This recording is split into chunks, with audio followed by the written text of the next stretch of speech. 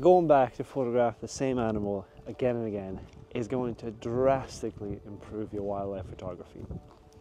I remember hearing this years ago when I first started out. Did I do it? Nope.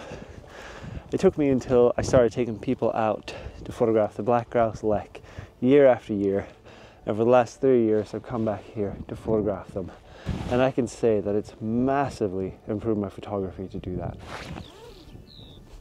There are so many benefits to going back to photograph the same species over time, and in this video I'll share 7 of my top reasons why it'll help your photography. Treat them as tips on what to look out for to get the most from your return visits.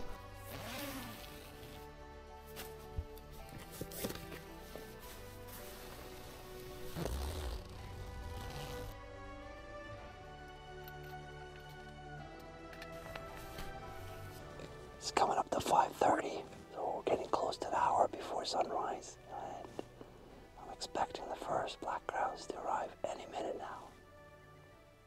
I can't wait.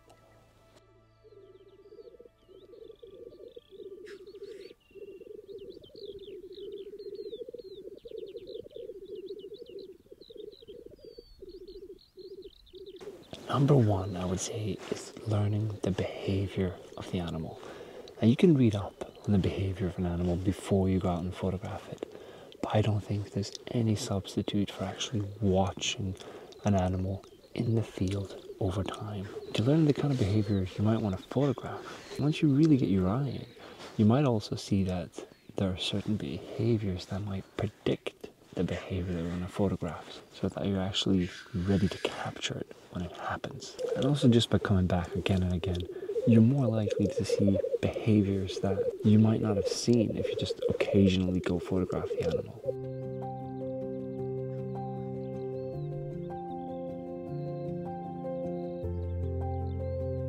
Number 2, learning about the location.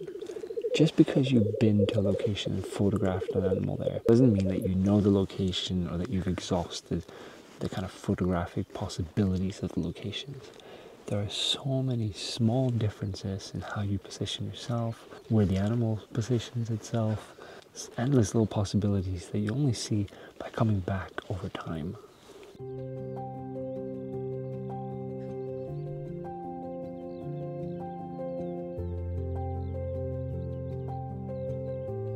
Number 3, light.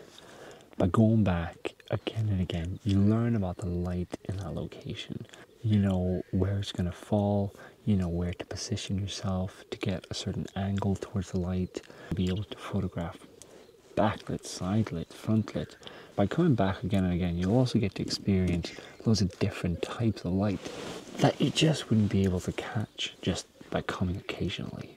You'll see that where the light falls will change depending on the time of year. You'll get the golden light in different directions by coming back through the year as the light direction changes as well.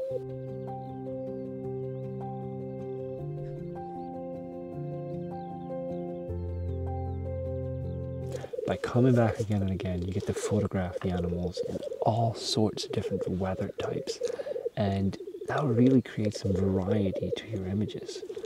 You might also see that certain animals might behave differently, especially in extreme types of weather, snow and high winds and storms and rains. You can get a lot of interesting variety by coming back again and again and experience the different types of weather through the seasons.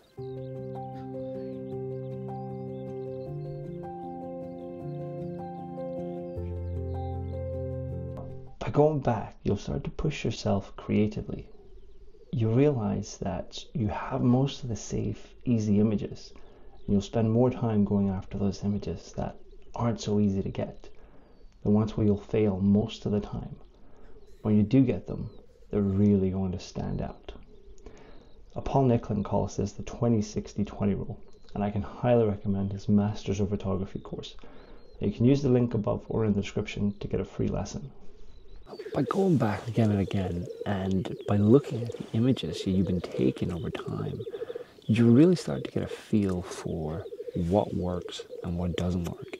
You'll actually start to get a feel for when not to take an image. You know, it might just be a certain pose that the animal is making that you know that isn't going to look very good. So you'll wait until it moves into a better position, or you wait until it turns its head slightly, or it shows more of its legs, or whatever it is. You'll only start to learn those kind of things by seeing the animals over and over again and taking a lot of images and looking at them and learning from what you've been seeing and taking photos of. So you really start to get a better feel for when to press the shutter.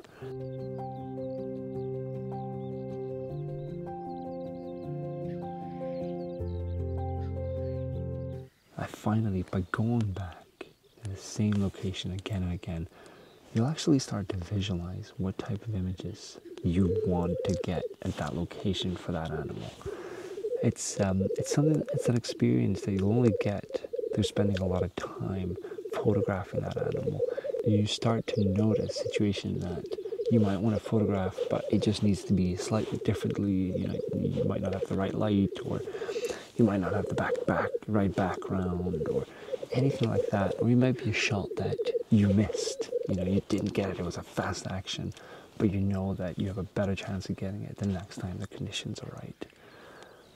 Now, for me, when I made the commitment and started taking people out to photograph the black grouse lek, that is when I committed to coming back here again and again. No matter the weather or the light or anything, I would always come here. So there's no surprise that black grouse is the animal that I would say I have some of my best images, and also the animal that I have loads of variety of images. I have photographed them in all sorts of conditions and light and close up and wide angle and you name it. And it's just because I've come back again and again. I also know their behavior very well now, having spent so much time with them, and I'm able to predict a lot of the things that they do that I know that I want to photograph. I'm sure there are more benefits to coming back and photograph the same animals again and again, but these are the top ones I could think of. Please let me know in the comments if you can think of any other and share with the rest of us. Or just leave a comment, say hi, and let me know if you liked the video or not.